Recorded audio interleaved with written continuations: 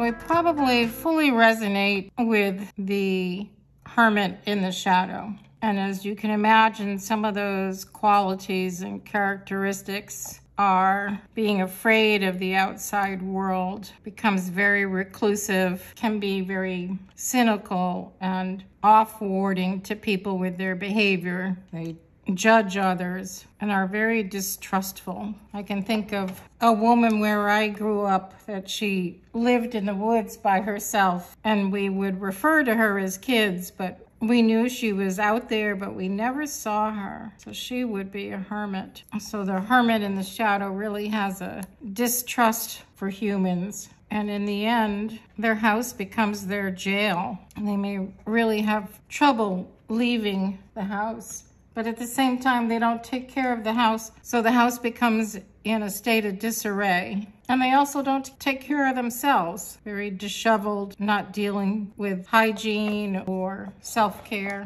And they will deny others the opportunity to help them. Again, ensuring that they remain isolated and alone.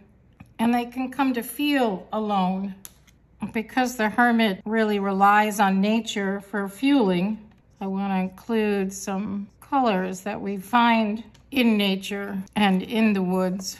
The Hermit also relates very much to the animal kingdom.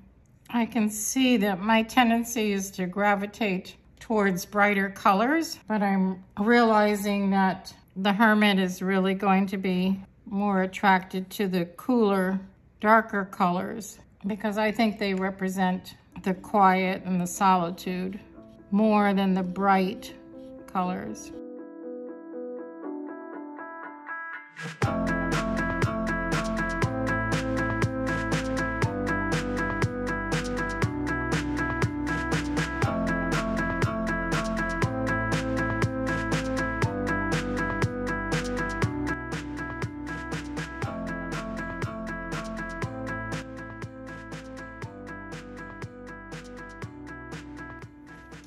So because that Hermit in the shadow represents kind of decay and decline and not taken care of, I'm going to use this spider web template and just come in here, and hopefully this will pick up and give just some kind of sense of, you know, how spider webs can indicate worn and torn and not inhabited or not attended to.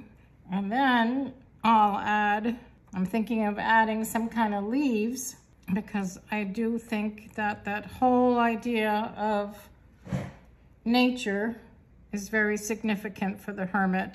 And knowing that when the Hermit goes into hermitage, that's where the Hermit really finds creativity, really connects to a higher source, really revives and replenishes.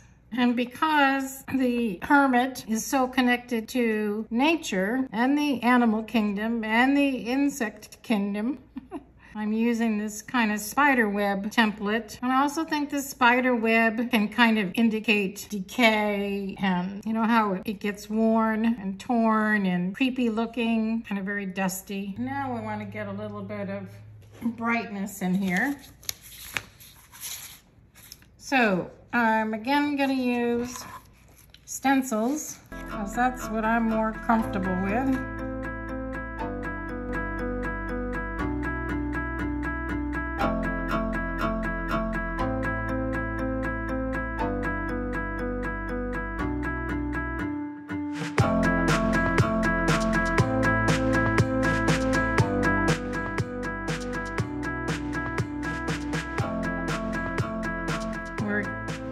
Getting close to completing this.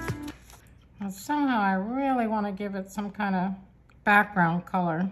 So the Hermit making art, I really think it's the art that is the lantern that the Hermit brings into the world. And it's by shining that light that the Hermit brings hope and the light to others, to those that have gone astray, have veered from the path, or are lost along the way. And I know Carolyn Mace refers to the hermit as part of the wisdom family. So it's in the part of being hermited that the hermit accesses the wisdom. Only by going inside can the hermit arrive at a deep level of knowledge. So the whole idea for me of the hermit really has to do with the wisdom and the introspection. I think of that movie Where the Crawdads Sing.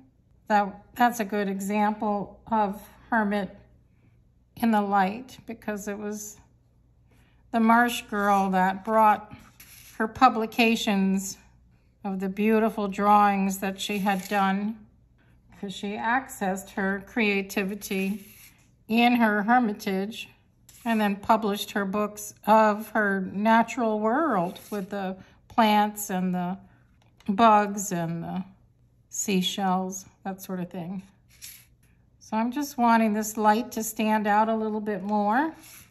So I'm subduing a little bit more of the contrast that distracted from that light. And in fact, I think I'll come in over here, just tone that down. And I think that way the light stands out a little bit more. And I love this quote from Stacy Couch. She says, "Every hermit has a hermitage. The hermit archetype won't complain about having to get away. He will simply cloister himself into a corner of the room, the building, or the house or the property because it's a priority. He has no choice. It is who he is." So seeking the silence to be able to go inside, access creativity, wisdom, insight, and in that solace, the hermit does not feel alone. And when that hermit emerges, brings the light. And again, recognizing that aloneness is simply, could be conceived of or spelled as all oneness. The hermit, all oneness, bringing the light of hope and comfort to humanity.